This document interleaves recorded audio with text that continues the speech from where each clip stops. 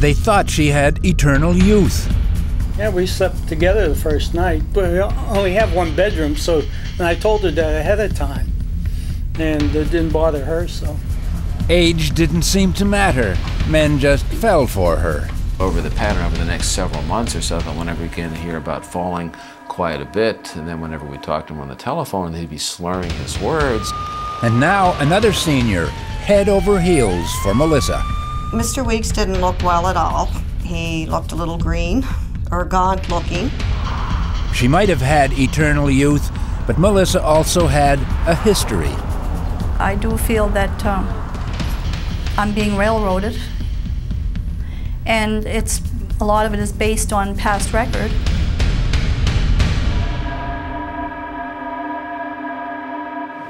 It isn't Florida, but it must have been a lovely change of pace when she came home to New Glasgow, Nova Scotia, after 4 years in a jailhouse, an involuntary guest of the Sunshine State.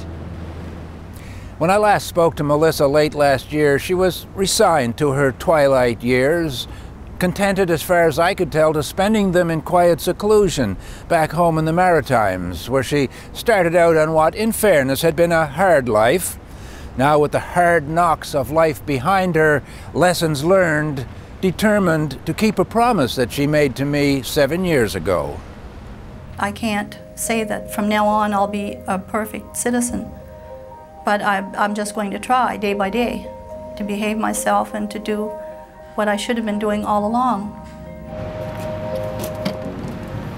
It will be up to the courts to decide to what degree she kept her undertaking, or whether she slipped back into what became a pattern that sadly for her defined her in the minds of most Canadians as the Black Widow. The latest chapter in her life begins here, New Glasgow, as most of her adventures started with a marriage ceremony. The groom was a frisky 75-year-old Fred Weeks. Justice of the Peace, George McGinney. And I congratulated them both, and and Fred thanked me very profusely for the ceremony, and yeah, they were happy at that time, or at least Fred was, and Millie appeared to be. But the honeymoon had only just begun when the man who tied the knot for them had serious misgivings. I got a call from a lady who asked me if I knew who Millie was. And I said, yes, I do, certainly, and I said, it's Melissa Ann Russell. And she asked me if I had ever seen a program on television on the Fifth Estate called The Black Widow. He called the cops, but there was nothing they could do, so he tried to find his old friend to warn him. The newlyweds by then were in a guest house about 3 hours away. Guest home operator Cheryl Chambers. Mr. Weeks didn't look well at all. He looked a little green, or gaunt looking, but Mrs. Weeks, on the other hand, she was beautifully groomed in a lovely red suit, and she didn't look like someone who was sick all night, but... Cheryl didn't know it, but her little B&B would soon be a suspected crime scene, and Mrs. Weeks, a suspect for attempted murder.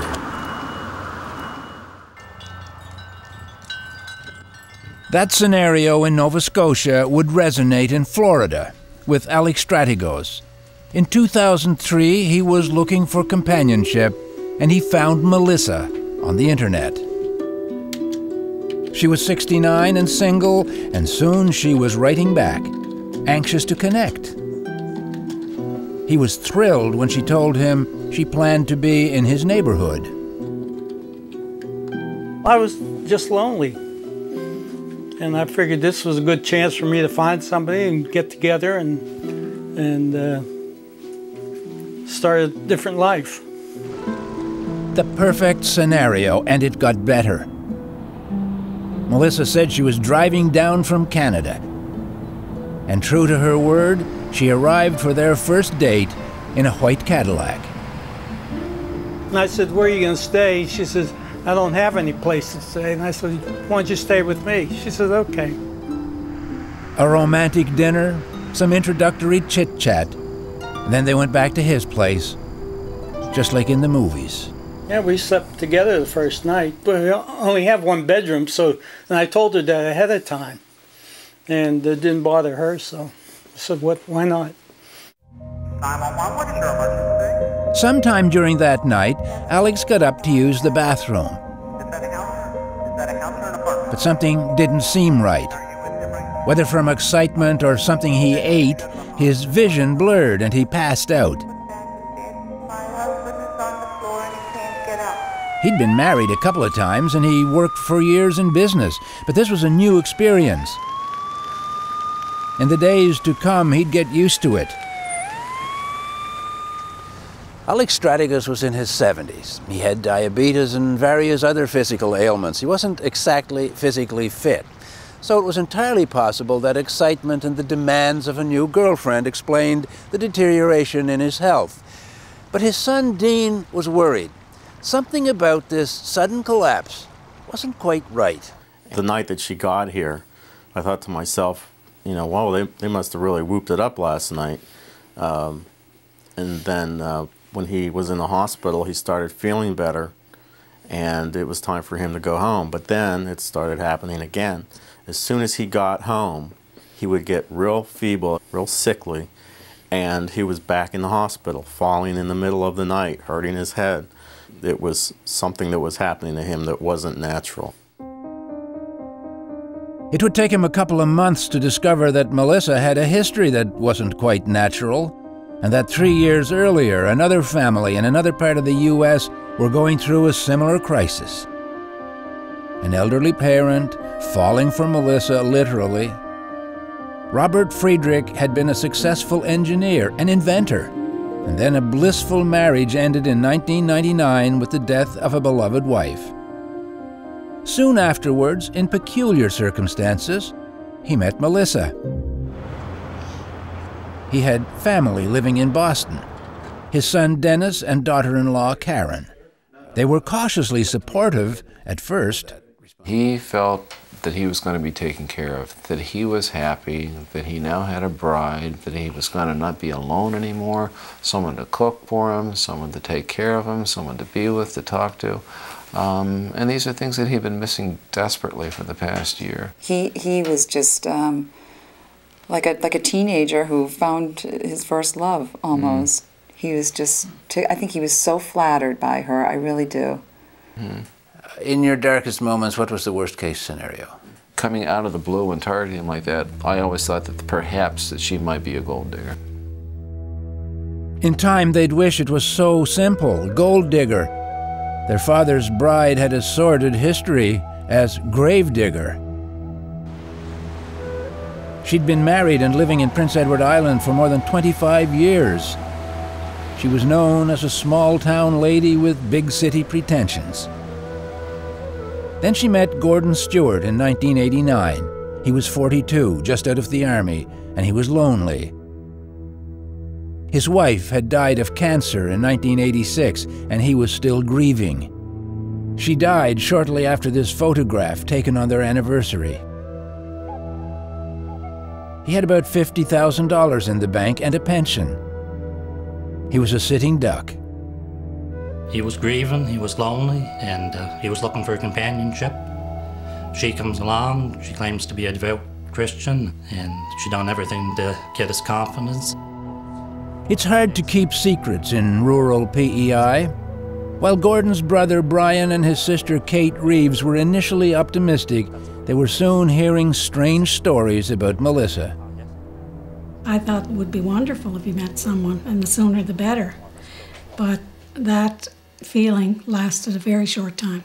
We had heard that she had been in a lot of trouble with the law, and actually a member of the police force told my husband, tell Gordy to get away from her, she's trouble.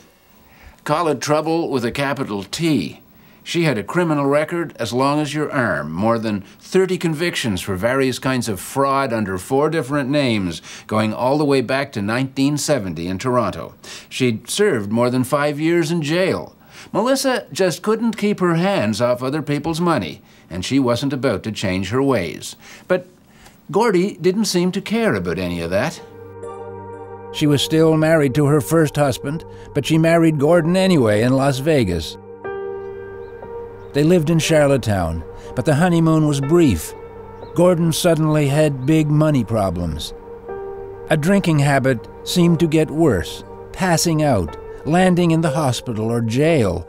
Along with the alcohol, doctors were finding drugs in his system. He just wasn't himself anymore. He was losing weight fast, and bank account was being drained. And we knew his assets were being taken away. We just knew there was something wrong. We knew she had access to prescription drugs, and we just knew there was something going on. Halifax, in the early spring of 1991, Gordon agreed that a change of scene might help their troubled relationship, and they relocated to an apartment building in Dartmouth. They were only there a week when they set out on a Sunday drive that ended here. Gordon, according to later accounts, was almost comatose from drugs and alcohol, a lethal dose according to toxicology reports, but he was supposedly still able to attack Melissa. And when she saw a chance to escape, she ran him down with their car. Hours later, she showed up at a mounted police detachment to report that she'd been raped. And, oh yes, she'd accidentally killed the rapist. It would arouse anyone's suspicion to hear that kind of story. It just didn't seem to fit the scenario of the situation. If you accidentally ran over your husband, why would you not remain and explain the circumstances to whomever, whether it's the police or a witness or what? Jerry Swain was the RCMP investigator in 1991. As a result of the full investigation, we determined that the motive was monetary, that money was involved. Gordon Stewart had a pension from the DND, our Department of National Defense, because he had been a regular member of the Armed Forces. And as his wife, she was entitled to benefits. Melissa was in serious trouble when she landed in front of a judge and jury here in Halifax on a charge of murder. 2 people had seen her kill Gordon Stewart and then flee the scene. There was no evidence to justify the violence that she used against a man who was already half dead from alcohol and drugs. And still she was able to walk out of here guilty, yes, but on a reduced charge of manslaughter and with a sentence that in real time would amount to only about 2 years. And here's the ironic kicker. She was able to use the whole sordid experience to launch a new career.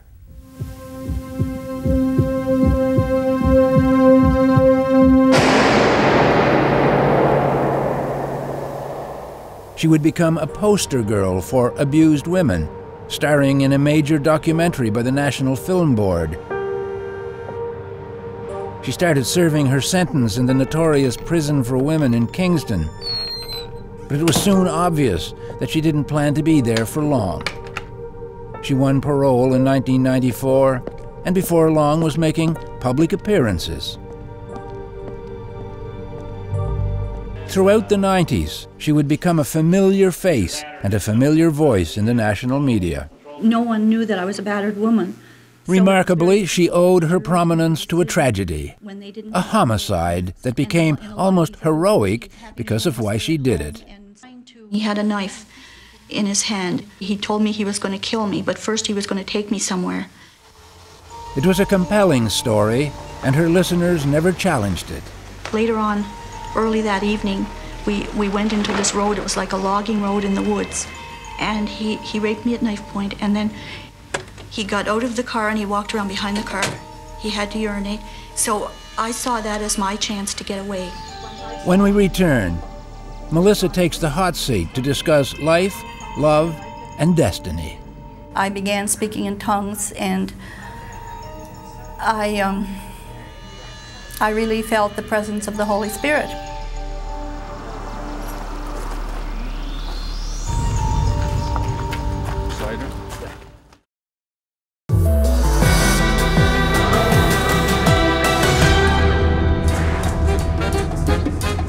The 90s were dramatic times for Melissa Stewart.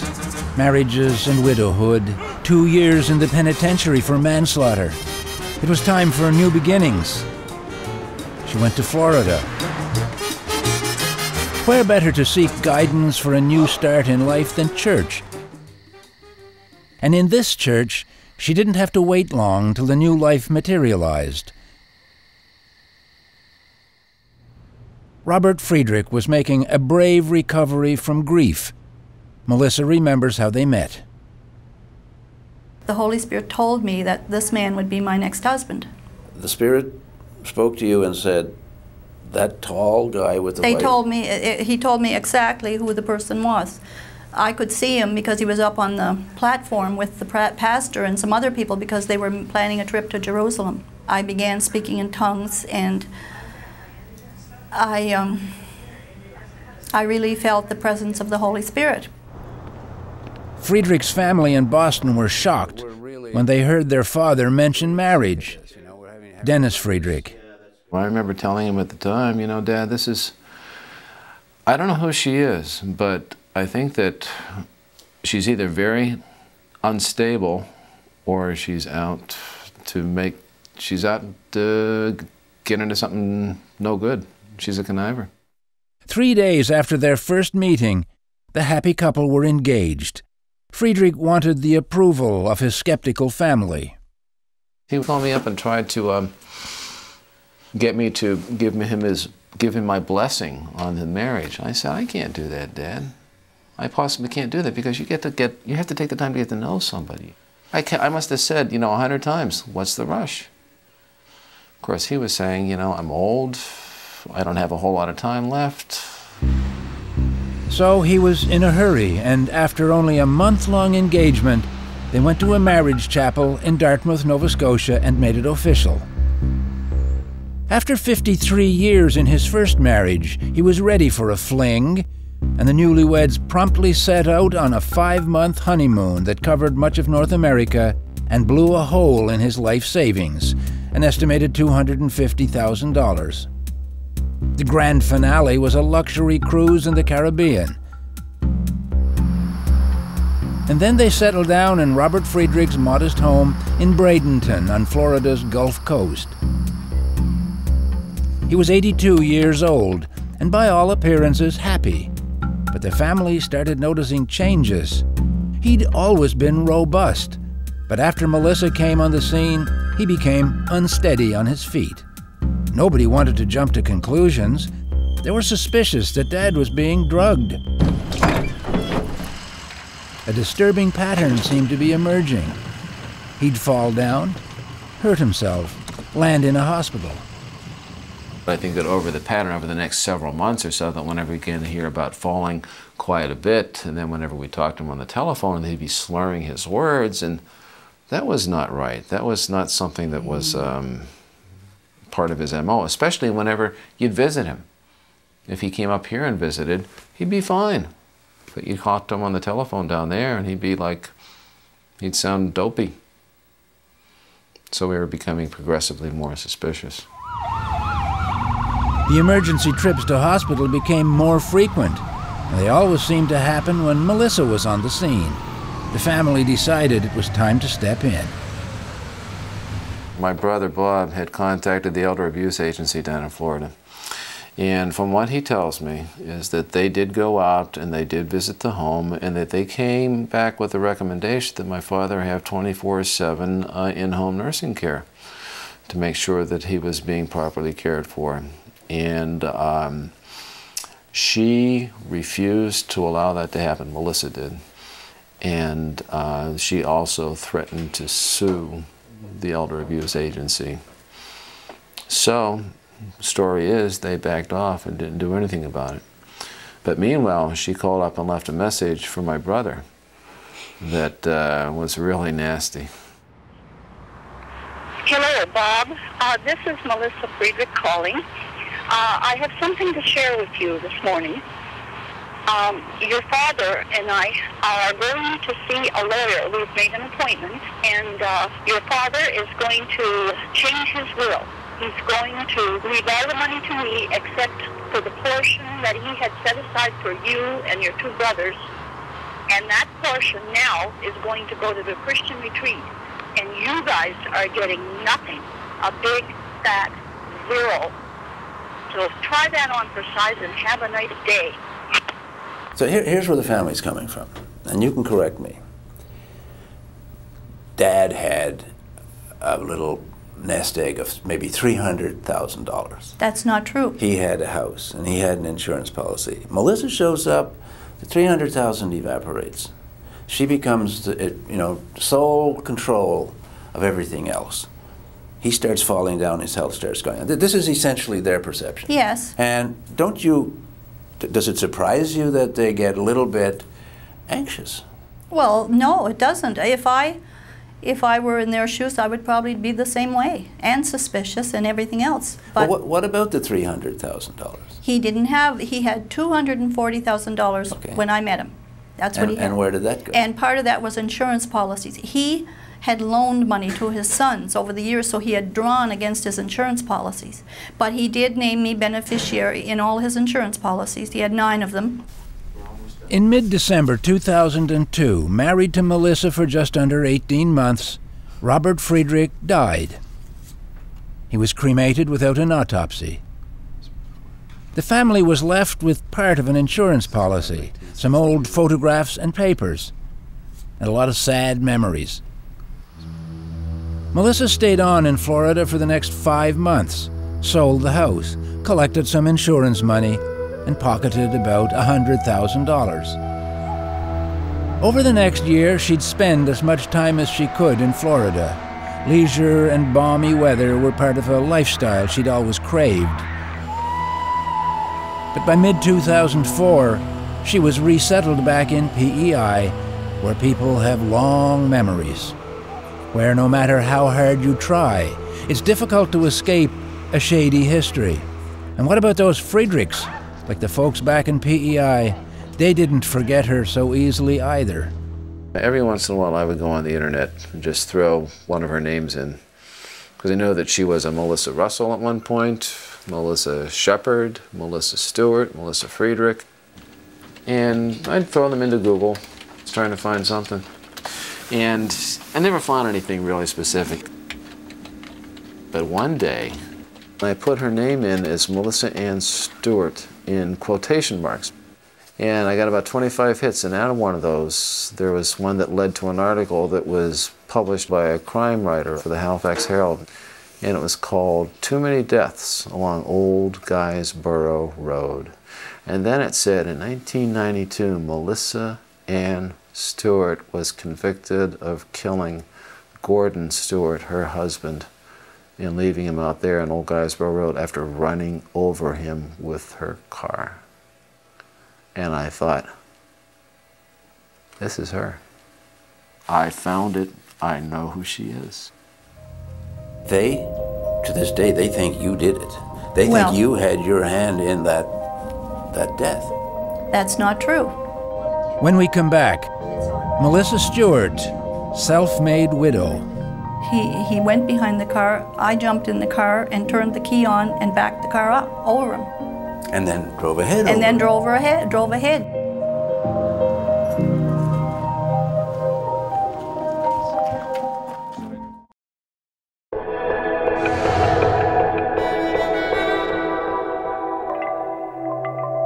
Melissa's marriage to Robert Friedrich lasted just about as long as his money. After he died, his family grew suspicious that she had something to do with his decline, though they had no concrete evidence. Then they stumbled on a horror story from her past. What happened to another husband, Gordon Stewart? You know, after putting together the way that she was drugging Gordon and the way that my dad was acting, I had no doubt in my mind at that point. Same M.O. She killed him. I can't prove it. I know she did it. They, to this day, they think you did it. They think you had your hand in that death. That's not true. I did not have my hand in that death. Well, they look at the record. You did kill Gordon Stewart. Yes, after he raped me, I killed him. And so the Friedrich family say, well, if she killed one husband, yeah, well, that doesn't mean there's a pattern there, no, because their father and I had a very good marriage and we were not hostile towards each other or anything else. But I do feel that I'm being railroaded, and a lot of it is based on past record. Your chair right here. That's your chair right there. Thank you.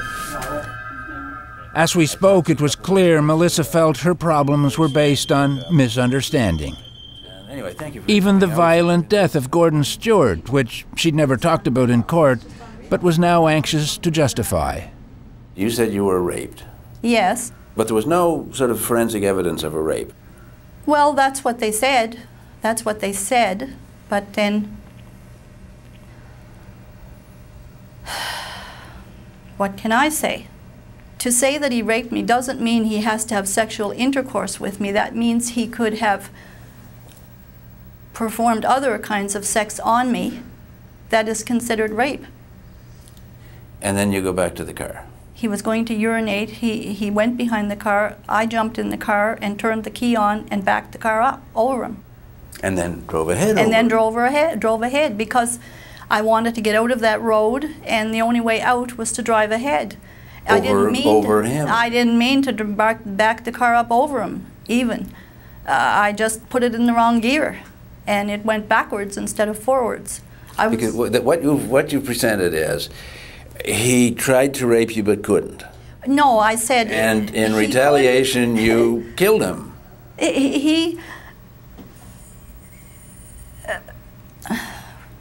When he tried to perform the sexual act, I'm not able to say whether or not he could do it.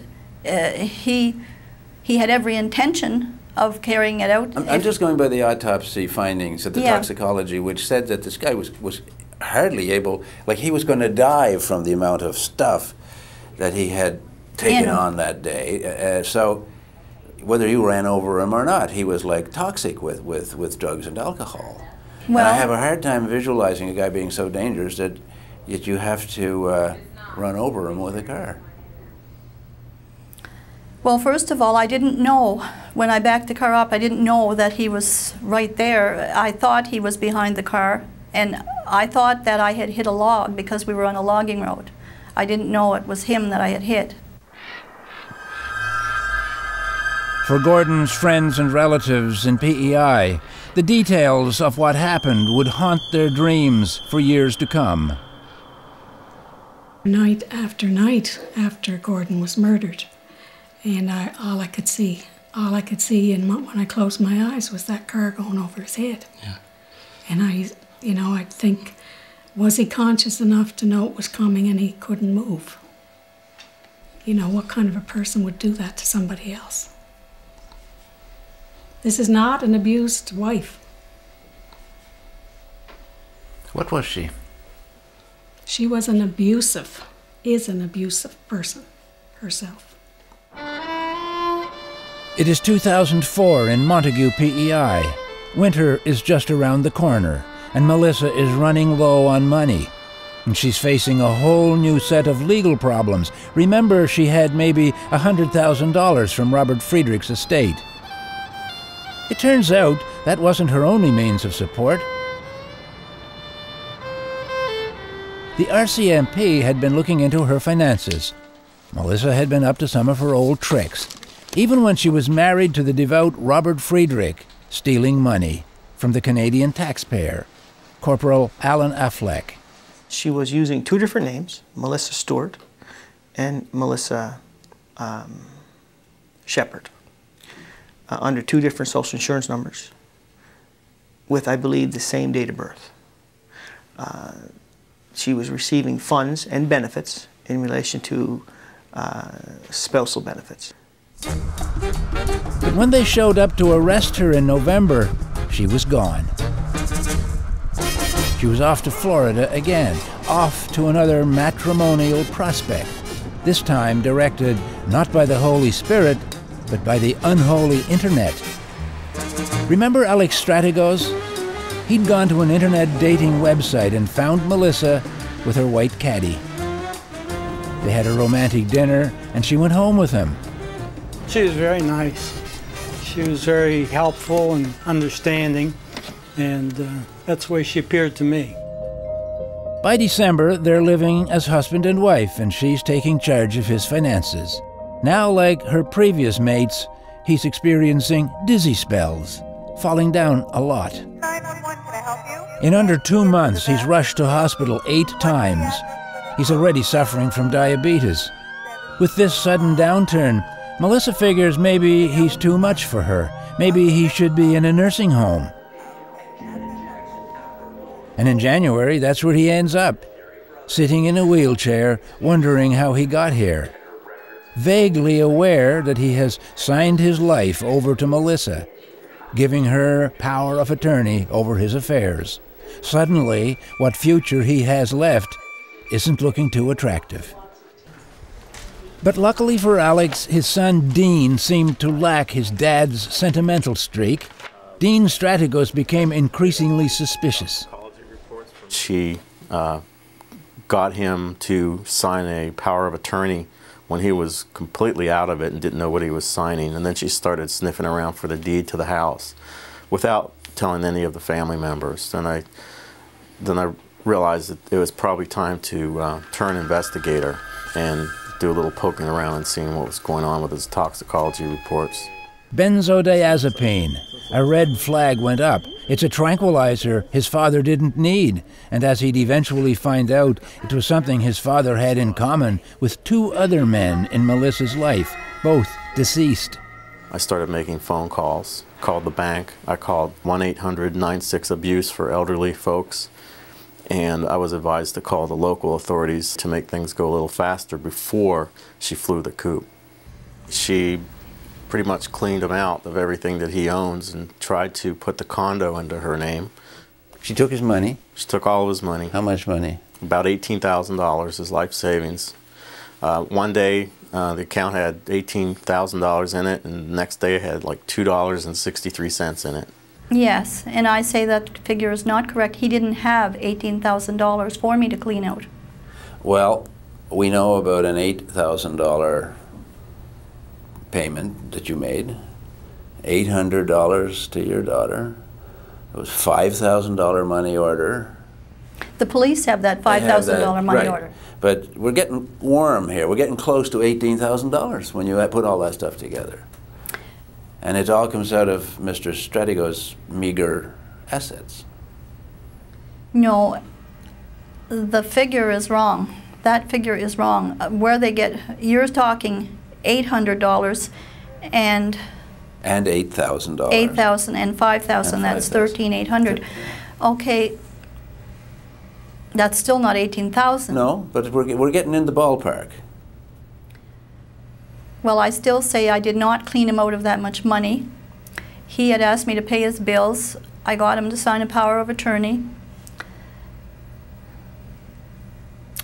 When he was pretty far gone, he was hardly able to sign his name at the time because of what they eventually claim was that old word, benzodiazepine, in his system.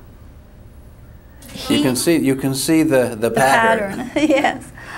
Yes, well.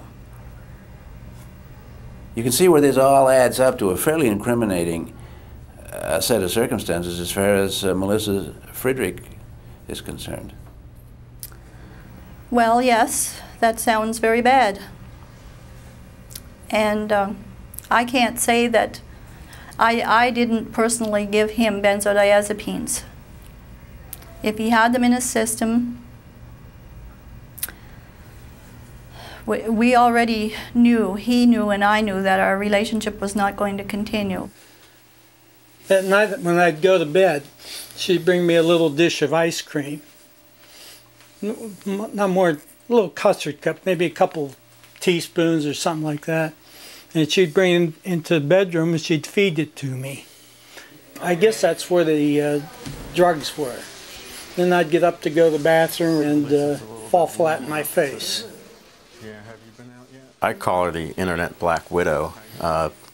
which, when you think about it, she's a woman who uses the internet to meet men, and rather than look for love, she looks to take everything that they have and then at times attempt to kill them.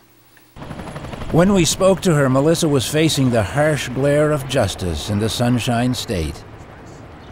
6 felony charges, exploitation of the elderly, theft, fraud.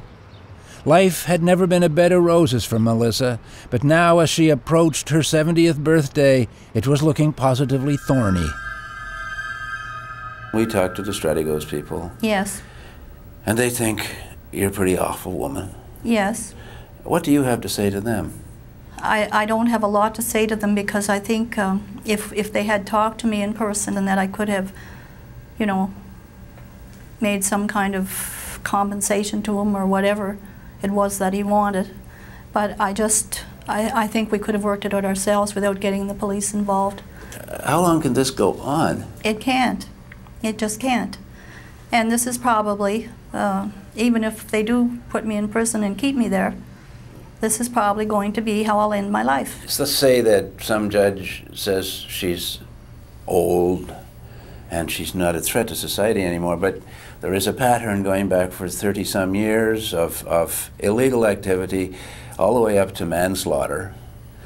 Can you change? I can't say that from now on I'll be a perfect citizen, but I'm just going to try day by day to behave myself and to do what I should have been doing all along.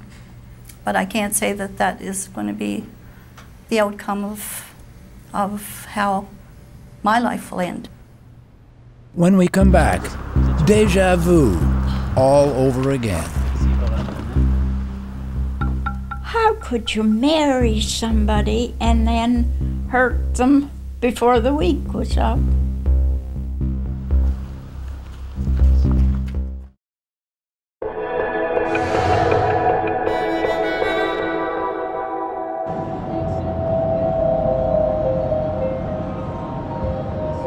Kicked out of the United States, never to return, Melissa moved to Nova Scotia, where she had family connections near New Glasgow.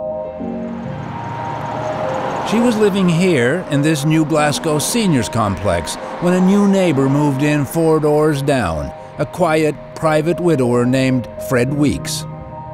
George McGinney grew up with Fred. He knew his friend was coping from the loss about a year ago of his wife of many years. He seemed to be adjusting, but you know, who knows what a person goes through under those circumstances. You know, on the surface, he seemed to be adjusting okay. Cards, especially cribbage, are a mainstay in the social life of many Nova Scotians, especially the seniors. Fred, by all accounts, was a keen cribbage player. But it seemed that Fred had more than cribbage on his mind. Lonely, looking for companionship, so he started coming here to enjoy himself at the dances and maybe meet some ladies. And then it seemed that Fred was, as his generation used to say, going steady. Fred used to come here by himself and have a few dances and go home. So I was surprised when I seen him there with a lady at a date.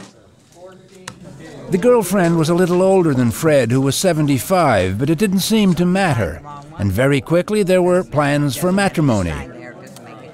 I didn't have any contact with him after he met this lady until I got a telephone call and asked me if I'd perform the marriage. And certainly I said, you know, I was proud to do so. Fred seemed to be in a rush to tie the knot, so George obliged. I had a fairly long chat with Fred and then conducted the ceremony. Very small. There was his son and daughter-in-law as witnesses, Fred and the lady who identified herself to me as Melissa Ann Russell. The name Melissa Ann Russell didn't ring a bell, but her story, when he heard it from a friend, sure did. He was shocked. He'd seen her story on TV, but He didn't recognize her on her wedding day. He called the RCMP, but there was nothing they could do, and in the end, all that George could do was cross his fingers, hoping that Fred and he hadn't made a terrible mistake. North Sydney is the ferry terminal for Newfoundland, which is where Fred and Millie spent their honeymoon, but only for a few days. They came back here en route to New Glasgow, several hours away, but they weren't feeling well after the ferry crossing and checked into a local bed and breakfast, Cheryl Chambers. And they were looking for a room because they had come across from Newfoundland and it was a rough crossing, and they were up all night. Mrs. Weeks explained that they were both sick and up vomiting all night. So Mr. Weeks didn't look well at all. He looked a little green or gaunt looking.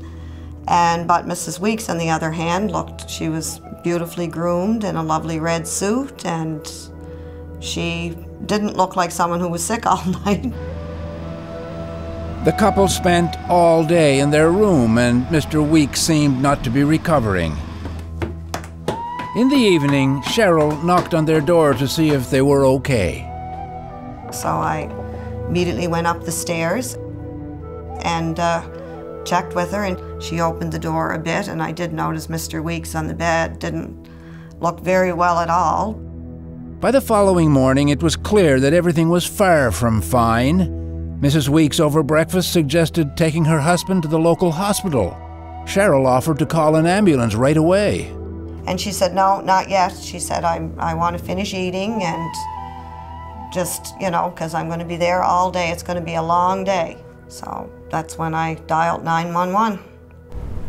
Fred goes to the hospital seriously ill. Mrs. Fred goes home to New Glasgow. Then the pennies start to drop.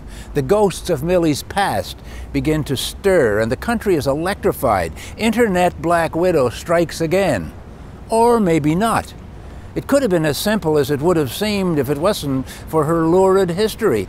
Elderly gentleman, unaccustomed to romance and travel and unfamiliar cooking, buckles under stress. Time and the justice system will tell. But for now, the court of public opinion in Nova Scotia is abuzz.